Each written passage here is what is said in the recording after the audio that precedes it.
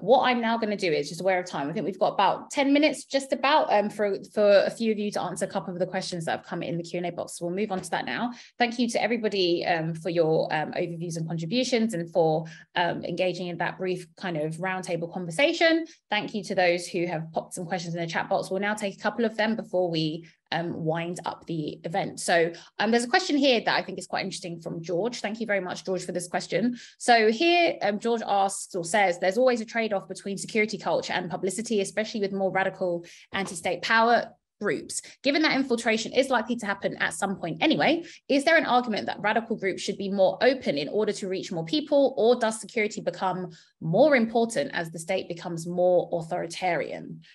So quite a thoughtful, thought-provoking one there. So I welcome any thoughts from any of you. Adam, yes, please feel free. Yeah, so there's clearly a balance to be struck there, right? I'm part of an organisation that that for a while did not have any new members in terms of organising on the streets and what have you. It's something that we do, but we were unable to accept new members while we're sorting out a lot of things, as well as dealing with the potential threat of course, infiltration and whatnot. So it's a huge concern for many people who are involved in direct action, as well as trying to organise mass mobilizations. But I think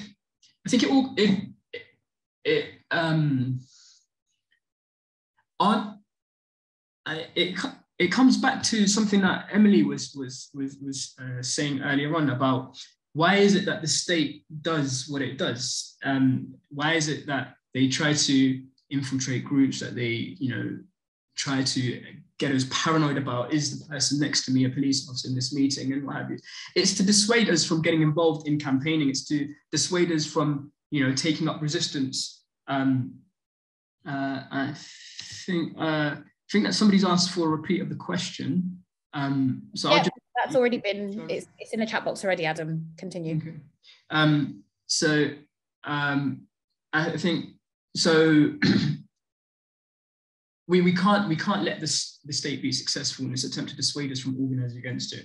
The only reason why the state is attempting to dissuade you from getting involved in these kinds of campaigns and what have you is because it knows that it's the only effective way to challenge it on these questions. You can't allow fear to be the driving force of your politics. Hope should be central to our organising. I feel like I sound quite soppy when I say that, but it's true. We all know it to be true. And so we need to think about ways in which we can continue to organise, but organise with our safety in mind, and learn lessons from past movements and groups that have been infiltrated, right? So some of the ways that it's because if we want to protest and some of the people on that protest alongside us are undercover police officers, I don't care. That's a few more people on that demo, right? I don't care. But the dangerous thing is when we lose sight of the goals that we're organising towards, and some of the ways that the state tries to derail people from their original intention for what they're organising around. And that's the main important thing, I think, that we need to continue to reaffirm our conviction and our commitment to what it is that we're struggling for. And I feel like I'm starting to ramble a little bit, so I'll just end it there. Cheers very much, Adam. Again, for emphasising this importance of politics of hope. I think that a lot of people can really relate to that. Often these conversations feel quite doom and gloomy, so it's quite important that we have that. So the next question is just keeping our time. I seem to not be able to see it anymore, but there was a question in here that was related to kind of the role of universities in this conversation around, I guess, links. So this is work that many of us are quite familiar with, the likes of demilitarised education, obviously CAAT unis as well. But does anyone have any thoughts, especially each of you in some way, shape or form have connections to universities? So do you have any kind of reflections on the role of universities when it comes to, I guess, underpinning and supporting the militarization of policing and even things around research, around tech, et cetera, et cetera? Annie, is that you raising your hand? It is. I've got the little one here, so we may have some shouting.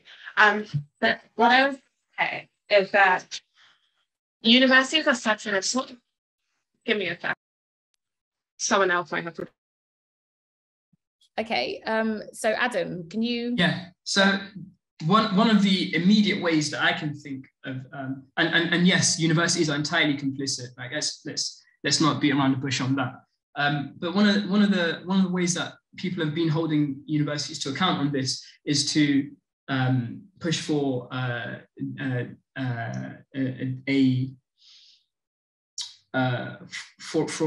divestment campaign around these things. So getting university to divest from the military-industrial complex. But there's another aspect, right? So I studied at the University of Bradford in their Peace Studies department, but there's another university elsewhere in the country that has a war studies department with very close links to the military-industrial complex. And I suppose in some ways Peace Studies also does, but there's also an academic sense of complicity with like research being funded by and driven by the state's interest in terms of furthering the military-industrial complex. So these are some other things that we should also be challenging. We wouldn't stand for the tobacco lobby to continue to have a hold over our universities like they might have had in previous years, in previous decades. I don't know how long ago that would have been, but you know, they used to fund scientists to give us bogus sort of research around why it's not harmful for us to be smoking. In fact, that could be healthy and all the rest of it.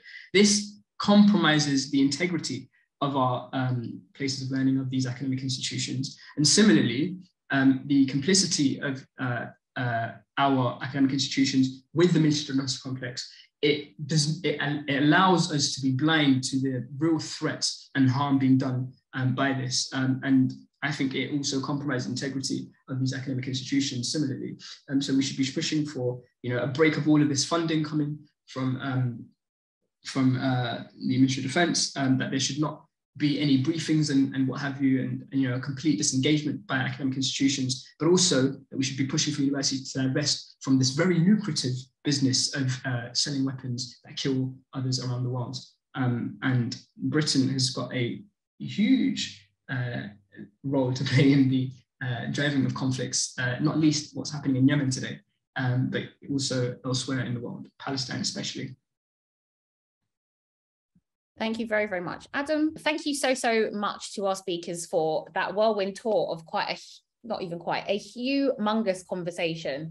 We know we only really managed to scratch the surface, but we do hope this was thought-provoking and maybe for some of you, certainly an introduction to some of these concepts. I know that some people are here simply out of curiosity, and some people already are very familiar and active on this topic. And hopefully the report that we have commissioned, that Keren has written, is something that will, as I said before, not just live as a report, but be a very practical, useful resource and guide for campaigners on the ground for many years to come. So what I'm going to do now is invite our speakers to just say some closing words. Keren, I'll ask you to go last, just as obviously the author of the report. So Emily, I'll hand over to you for just some kind of closing remarks, please. Well, thank you to everyone for contributions. I think it was an amazing conversation to have, and I was like, yeah, a real honor to be part of it. I think just to say that we're in terms of protest and campaigning, we're in an era of really repressive policing and really repressive government in terms of the attitude towards protest. But I think what's been said about hope is really important. Like, this repressive legislation is there, the surveillance is there because the state is scared of our power, and we're having these conversations and we are strong. And if we use that collective solidarity, if we refuse to be divided into good protesters and bad protesters, and we keep that strength and we work together, we can make these changes and we can still have that power. Protest is not illegal. We still have the right to protest, and we have the right to assemble. We have the right to get our voices heard. And the more that we do this, and the more that we all have these conversations and find ways to work together and to join these dots, then we have a movement, and then we have hope, and then we can bring about and start bringing about some of these changes that we all want to see. Thank you very, very much, Emily. And once again, also thank you to Netpol for being wonderful partners and collaborators on this report as well. And there's plenty of links in the chat box to the important work that everyone is doing here, including Netpol as well. So Aadam, some brief reflections from you to close out, please. Yeah, so I just, wanted to keep it short and sweet in terms of, so what can people practically do? I know a lot of us are thinking about this report and how it's quite insightful, but also wondering about steps that we can take as individuals to, to not only challenge this, but to also defend our right to protest and all these other things. There's a question around that somebody asked me. You defend your right to protest by exercising it. You have to really take to the streets and get involved in whatever campaigns you can to show the state that this is something that you're not going to give up without struggle, and they cannot take it from us. Rights are one, they're not given, and our civil liberties are something that no one can ever take from us. They are inherent, and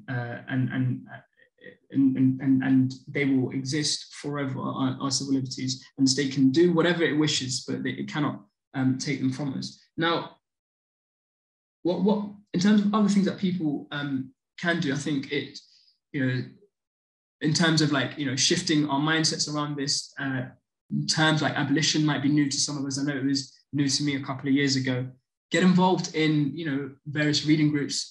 There's an organization called Abolitionist Futures that runs these fantastic reading groups twice a year, and also supports people in setting up these reading groups in their locales.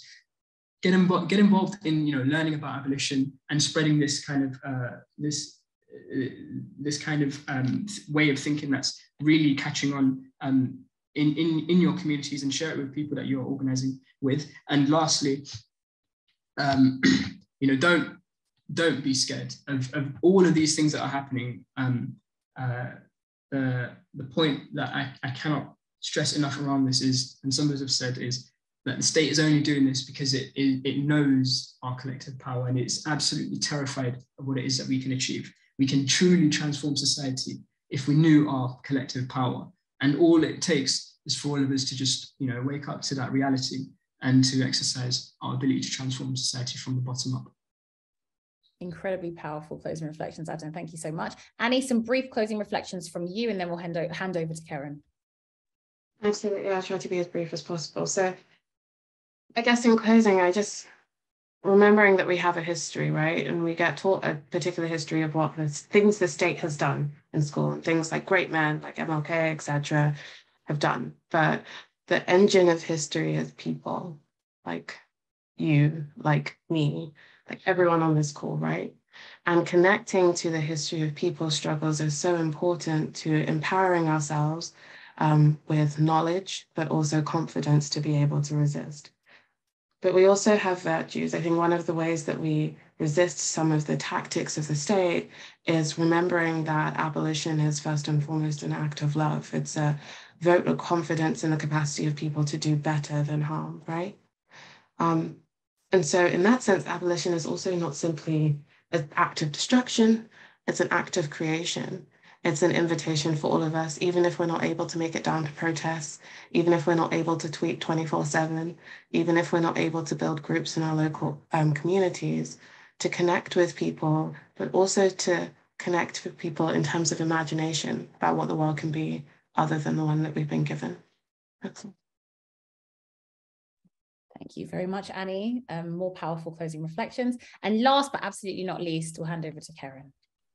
I am just so honored to be part of this conversation that on one hand, as others have said, we've touched on such troubling issues, but it's also ended on just a note of hope and solidarity and the importance of organizing. So the report really, at the end of the day, is really synthesizing the work of so many other people beyond myself, so many scholars and activists and civil society work organizations that have for years been working on this issue. And I would just echo Annie's solicitation to look to our history and look to our past to try to chart out new futures, and also to just remember that the idea that war and policing are somehow fundamentally different powers is itself a fiction, and a fiction that has helped to normalize the police and normalize their presence and their increasing power, and one that we all need to be actively dismantling through the work that we did. And yeah, I'll just end on that, and thank you all for the very engaging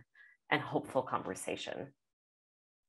Thank you so much, Keren. And I want to thank all our speakers for their generosity, for their patience, and for their insights this evening. Keren, thank you. Keren is someone who does not center herself in these conversations, and absolutely, as you have said, there is a long history. Essential to this history is the experiences of folks who have been marginalized for centuries and centuries and centuries. But I also do want to just emphasize that the report that you have written, Keren, has enabled a very powerful conversation, is a powerful contribution to this work. And once again, we hope that all of you will go and read the report and read the exec summary and continue diving into the canon of work that exists. There will be more of this work as well that obviously our wonderful speakers here have contributed to. Someone in the chat, I just want to close because I think that it was said really beautifully. George said, I'd also add, take care of yourself and those around you in these tough times. Our enemies will never have our level of love and care, so we mustn't forget it ourselves. I think that is a wonderful way to end our conversation.